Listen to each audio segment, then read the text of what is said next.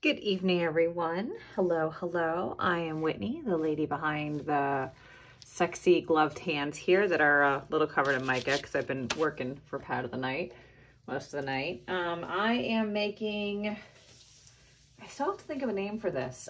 So here is some Whitney history. Grown up in Florida my entire life. I'm a South Florida native. And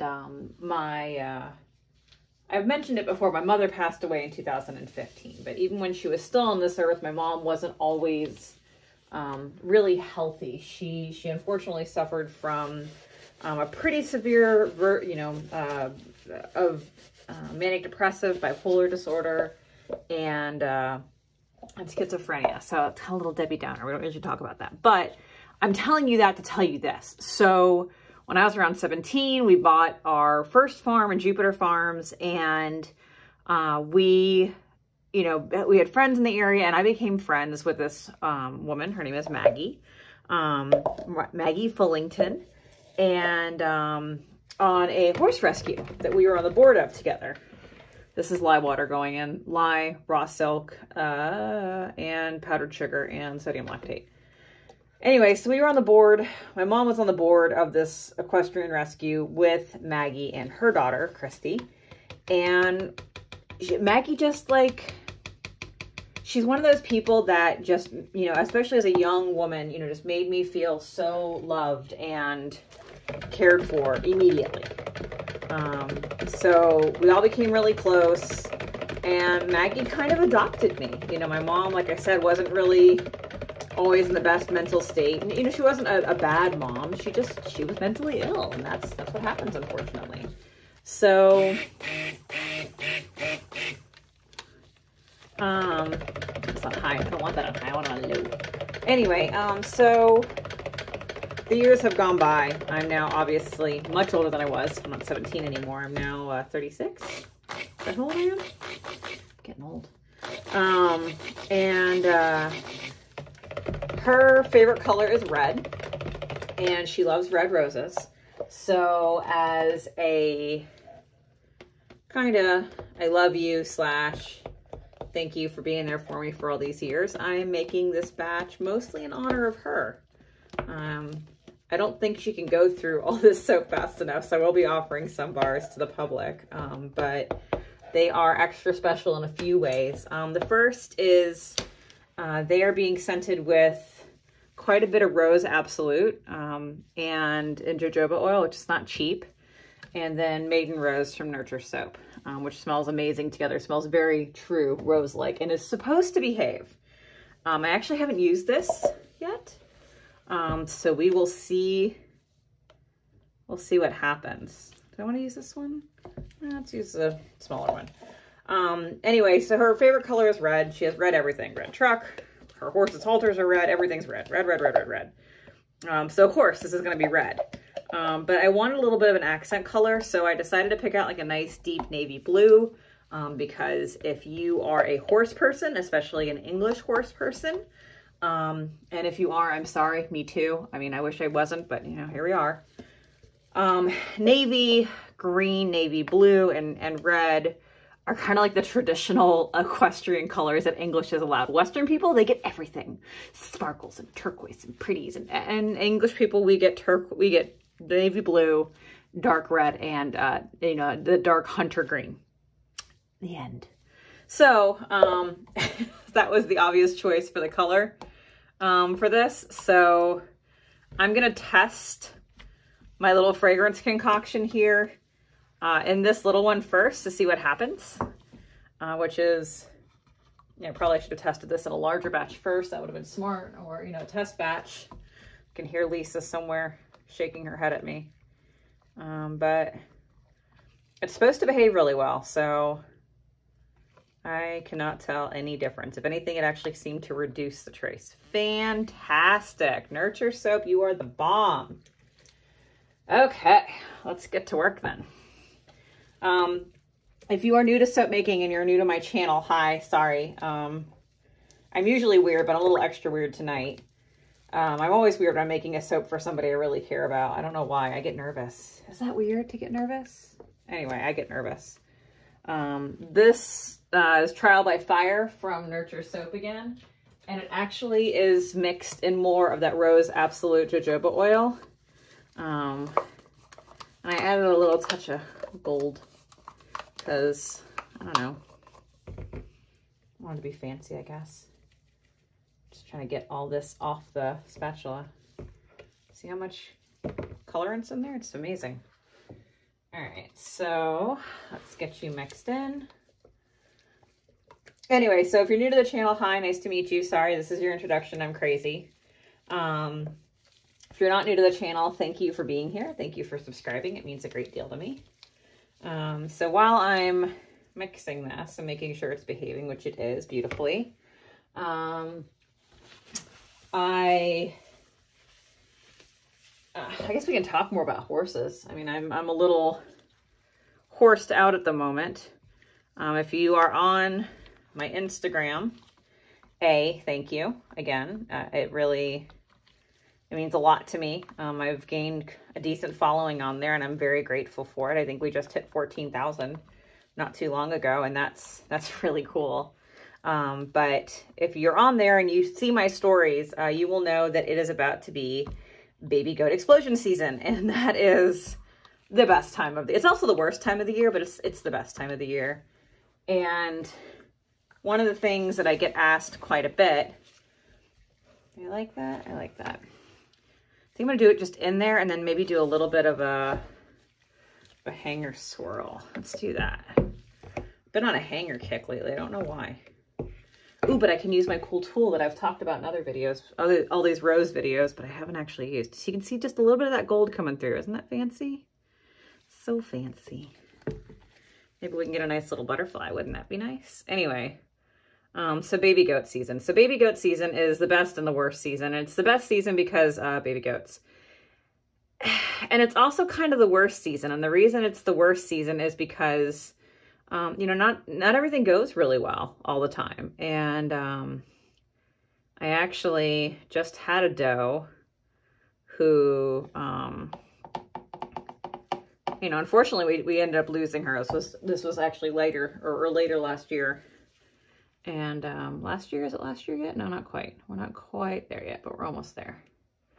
And you know, it's one of the things, and goats they're so tough. You know, they're a prey animal, so they don't like to tell you that they don't feel good. Hold on, I'm grabbing my little cool tool. If I can find it here. Where are you? Hello. Hola. Oh, there you are. I don't know why my hanger tool is Spanish, but it is. Just go with it. Anyway, trying to do a butterfly swirl. Hopefully it comes out. And anyway, so back to goats. So one of the things that I had people ask me, you know, recently is the goats and how lucky we are, you know, and I am lucky, like, don't get me wrong. I am super grateful to live on this farm and I love my goats, but you know, they can be tough. And when I talked earlier about how they can be, you know, a prey animal, they don't tell you they're not okay until they're really not okay. And there's just not a whole bunch you can do. And it's just heartbreaking. There's just no other term for it. You know, I've been working with goats for many, many years, and, you know, I can still get surprised. So that's why I guess I'm a little more reverent, maybe is the word. I'm not sure if that's the best word for it, but it's the word I'll use, about my goats and my animals, because to me, you know, they're part of my life and they're part of my world. And, you know, sometimes they break my heart, and I guess that's to be expected with anything.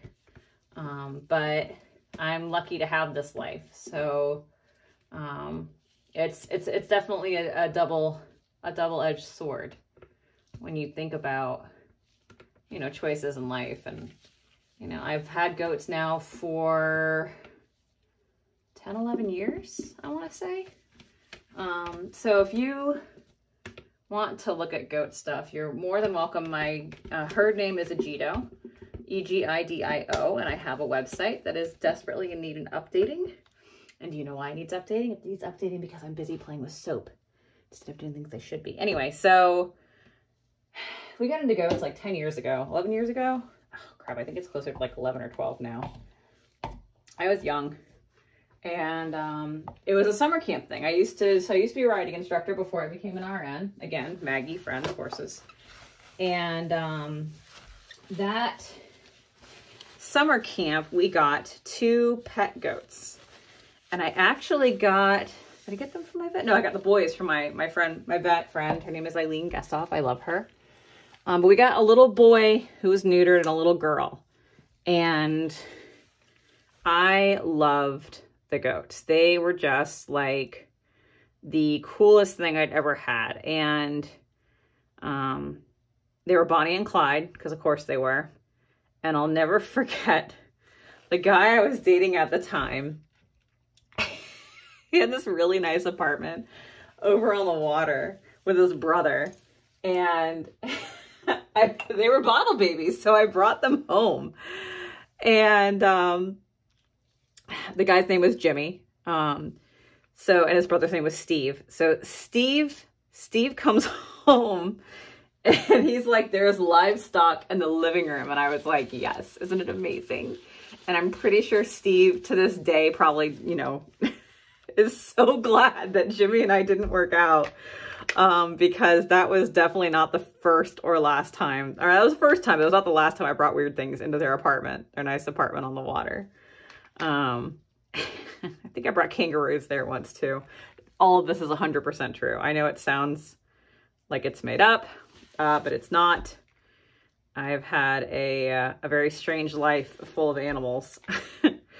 So anyway, so Bonnie and Clyde, so that was the first 2. Like I said, Clyde was neutered because, if you did not know this, goats are, how do I say this? Goats don't really care if the girl goat that is in front of them is their mother or their daughter or their sister or their auntie or their grandmama or even their great-grandma. They are not particular. And so if you have a boy goat, and this is something that I've had to teach people over the years because they are horrified. They're like, oh, they would never. Oh, yes, ma'am, they sure would. So Clyde was fixed. Do I want that there? I kind of want to stuff this one in there, but I have to move everybody around. Anyway, so Clyde was neutered and we had Bonnie, and then like that was really fun. And then they grow up, right? Like it's what all baby animals do. They're really cute and then they get older. And they're still cute when they get older, but it's not the same. And so all my barn kids, because when you grow up with horses, at least in my opinion, if you're lucky, you are at a barn and you get to become what I call a barn rat. So my barn rats, who I still, you know most of them. I follow a lot of them to this day, you know, even though they're like, you know, have kids of their own and they're off in college and doing amazing things, way cooler things. One's a doctor, you know, the other one's a teacher. Like, I'm just so proud of them. Anyway, so my barn kids were like, oh my God, we need more baby goats. So we got boy goats, and then we had, you know, more girl, and they weren't registered. Nothing was registered. Just pouring the excess of this in. So so then we had all of these goats, and they weren't papered. We had like, I don't know, 5 or 6 at this point. And I bred ponies at the time, little hunter ponies. And, you know, with horses, you don't know, you know, what you made or what you bred or how that cross turned out for years, right? Like, it takes 11 months, basically a year, for a horse that, you know, has gotten pregnant and then has a baby. So that's, you know, 11 months to a year. So you're planning a year in advance, and then you really can't really do anything with young horses. And like, they can be really fantastic, but you have years and years before you can play with them. Like, I have a coming, she'll be 4 this year? Yeah, she'll be 4. A coming 4-year-old Andalusian filly out in the field. And she has just eaten the last 4 years, basically. She's gotten some, you know, she's learned how to lunge. She's learned how to pick her feet up. She's had saddles and bridles on her, but we haven't sat on her really. And that's because horses need time to grow and develop. Well, goats, you can see what your breeding plans look like within about 3 years. You can really get an idea of what you're doing. And that's a fantastic curve compared to horses. So I sold all of the unregistered stuff and we got into goats. And that is how it all started. And I've just never looked back. I really don't breed horses anymore. We've got the Andalusians.